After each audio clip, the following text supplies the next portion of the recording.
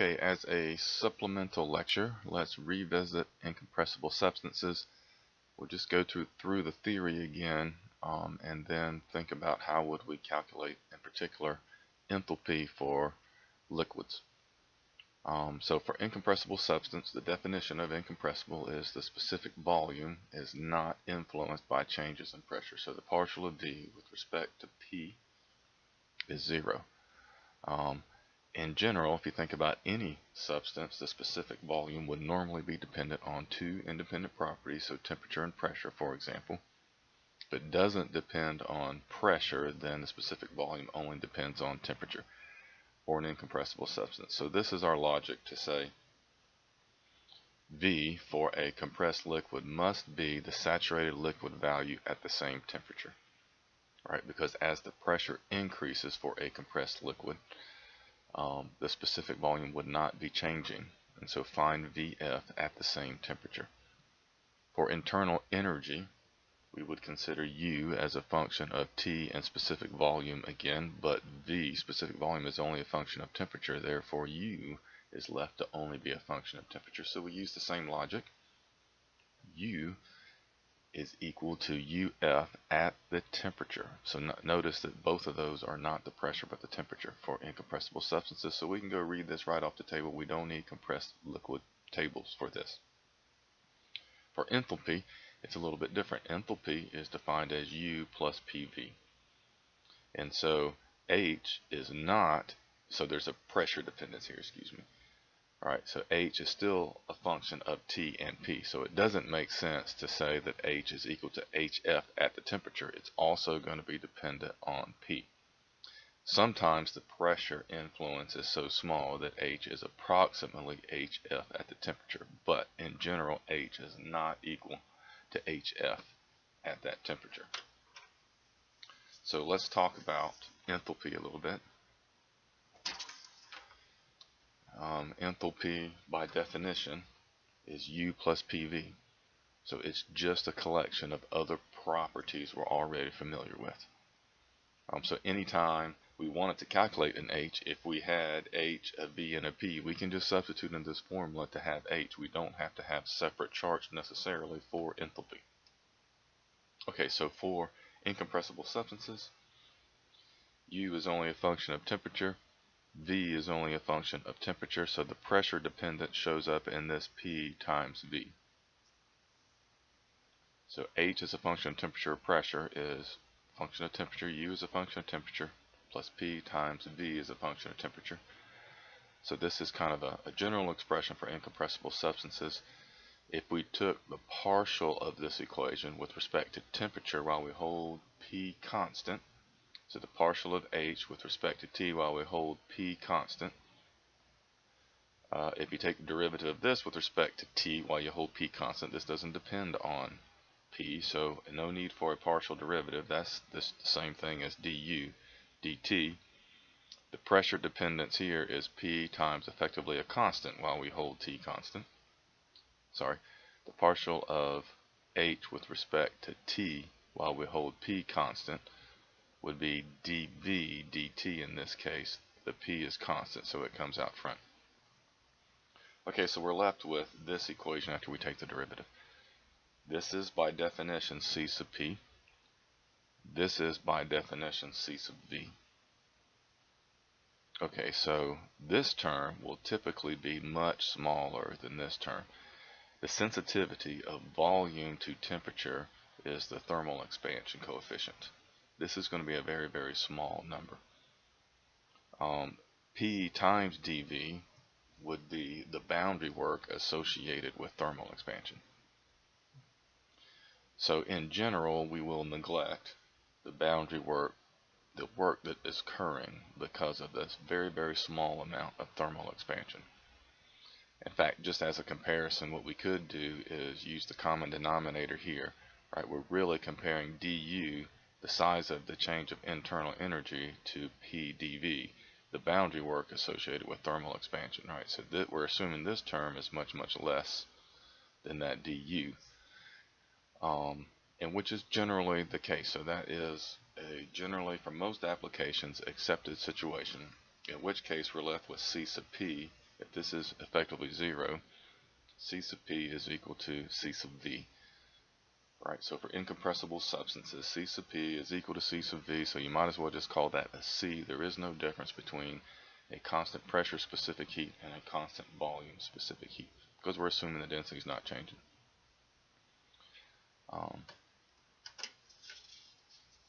Okay, so before we now go back to talk about enthalpy, let's talk about internal energy for an incompressible substance. Use a function of T and V. Let's consider changes in internal energy. Take the derivative of this, so the partial with respect to T, dt, plus the partial with respect to V times dV. So we take the partial with respect to T while we hold V constant. This is kind of implied, don't need to actually add that, but that's what a partial derivative is, right? Take the partial with respect to one variable while the other one's constant. Partial of U with respect to V while T is constant. This term is actually the definition of C sub V, which happens to be also C sub P, or just C for incompressible. This term is the partial of U with respect to specific volume while T is constant, but specific volume is a function of temperature, which is not changing, so this is 0. So we're left with, for the internal energy change of an incompressible substance, is just C dt. Right, so integrate that. U2 minus U1 is an integral of C dt, remembering that that C is actually a function of temperature. If you assume constant specific heats, go get C, look up C at the average temperature. C average times delta T then is an approximation for the change in internal energy. Or you don't need to assume constant specific heats, right? We know that C2 is UF at T2, U1 is UF at T1, U2 is UF at T1. So we can evaluate these, and so this is from the tables, and so not assuming constant specific heat. So we would say that's the variable specific heat, just means you use the tables. Alright, so use whichever one of these is convenient, knowing that this one actually is an approximation. Let's put an approximately equal to on that one. Okay, so now let's go back and think about enthalpy. Changes in enthalpy. H is U plus PV, so dH is equal to du plus the derivative of PV. Now we could separate this with the product rule, derivative of the first times the second plus derivative of the second times the first, but these are properties, so they're not path dependent quantities being properties. So it's easy to evaluate this, right? This would be H2 minus H1 on the left side. Easy to integrate this. This would be H2 minus H1 on the left, U2 minus U1 after we integrate that. This one would be P2V2 minus P1V1 after we integrate that. And well, this is pretty straightforward, because just by the definition of H, we could substitute directly into these and have that expression. Okay, now what I want to do is apply this concept of a change of enthalpy between 2 points on the saturation tables, one point being the saturated liquid value, and another point being some state in a compressed liquid or liquid state, or subcooled liquid state. So if it is purely incompressible, then for this isotherm, this is a vertical line through this portion, because the temperature is not changing, so the specific volume then would not be changing. Alright, so this line actually is an isotherm correspond to the temperature at T1. So V1 and Vf at the temperature T1 are the same. This corresponds to the saturation pressure at T1. Of course, the pressure P1, being a compressed liquid, will be larger than Psat at T1. So use the equation up above, H2 minus H1, except now this is our effective H2, this is our effective H1, and do a substitution. We'll end up with H1 minus HF equals U1 minus UF plus P1V1 minus Psat VF at those temperatures, right? On that isotherm, the change in U is 0, and V1 and Vf are equal, so those can be factored out. Take this HF to the other side, and we have the equation you're already familiar with for H1. H1 is equal to HF plus this additional term associated with the pressure. So this is where that pressure dependence comes in for H. Now often this term is much smaller than that term because that specific volume is a small number for liquids. This pressure really has to be hugely higher than Psat before this term becomes a significant contributor to H. But often that's the case. If the pressure is very high, that is the case. But in general, it is not true to say H1 is equal to HF at T. You have to include this other term and then make a decision on whether or not you're going to neglect it. If you have some rationale to neglect it, cross it out and communicate your reason for crossing that out. Otherwise, you need to just keep that. If you don't know any difference, then you have to keep this. This is the definition of H. Okay, so in a couple of the problems that we just worked, in your homework number 8, they were considering a liquid at one location that passed through a pump, for example, and then when it leaves at the exit, it's still a liquid. So we can talk about evaluating the enthalpy change for a liquid, so from a liquid state to a liquid state. So let's go back to, for an incompressible substance, H is equal to U plus PV, and then that U and that V only depend on temperature. Take a derivative again with respect to H. Our derivative would be the partial with respect to T times dt plus the partial with respect to P times dP as a definition of a full derivative. Again, that's going to be C, so P, which is just C, and that's V, both functions of temperature. So make those substitutions. dH is just equal to du or C dt plus V dP. So here's that extra little pressure dependence for H. Now integrate that. H2 minus H1 is U2 minus U1 for this. And so this last term is the integral of V dP. So if we assume that V is not changing, although the temperature could be changing a little bit, and so there could be a little bit of thermal expansion. If we neglect that thermal expansion, take that V outside, then that integral can be approximated as V P2 times the pressure change. So that for that V, you can use whichever of the two, VF at T1 or VF at T2. We're assuming it's negligible, so these should be very close numbers. We're neglecting the effect of the thermal expansion in this case. So in, I think it was problem 470, there was an evaluation of the enthalpy change, and so this where you're assuming constant density or constant specific volume, so this could have been used to evaluate delta H in that problem. Alternatively, we could use the same definition, H is equal to U plus PV, and then for an incompressible substance, U is UF at the temperature, V is VF at that temperature. Do a direct substitution for H.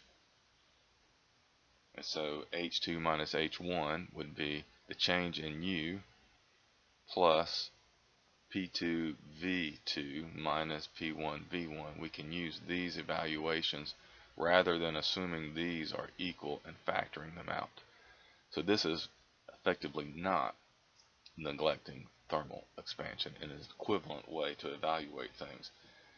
It's just particularly inconvenient if you don't know a T2, for example, because then you have two properties here to depend on a T2. So if you, for example, don't know one of the pressures, let's go back up here to this one. If you don't know one of the temperatures, let's say you're using this equation to solve for the temperature at 2, for example. So if you know the temperature at 1, you can evaluate that, use V1 here, and now you can use U2 to give you T2.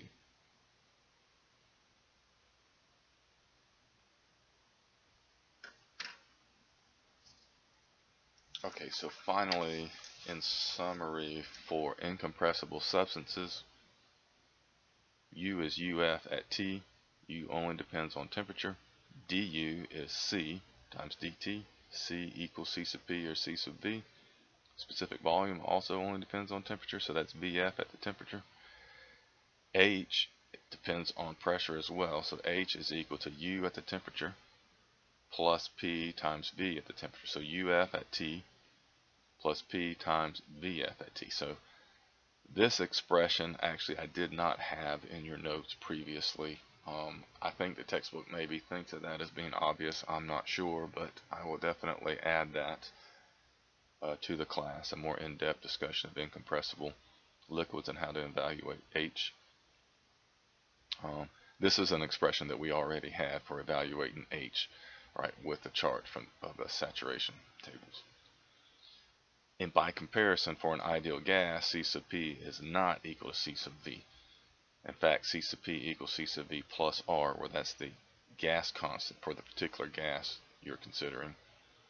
du is related to Cv dt. dH is related to Cp dt. So there's a connection, C sub P and H and C sub V and U. However, you can evaluate U and H from the ideal gas tables. Since you have tables, this is considered variable specific heats, or if you assume constant specific heats and integrate this equation for du, U2 minus U1 is just C sub V times delta T, or for H, delta H is equal to C sub P times delta T. So again, C sub P with the H, C sub V with the U. Alright, so that is a little bit different than, although there are some similarities. For example, U is a function of T only for incompressible and for an ideal gas. H is a function of temperature and pressure for incompressible substances. For an ideal gas, H is still only a function of temperature. Okay, so that concludes some extra or complementary, I guess, discussion of incompressible substances and evaluating enthalpy.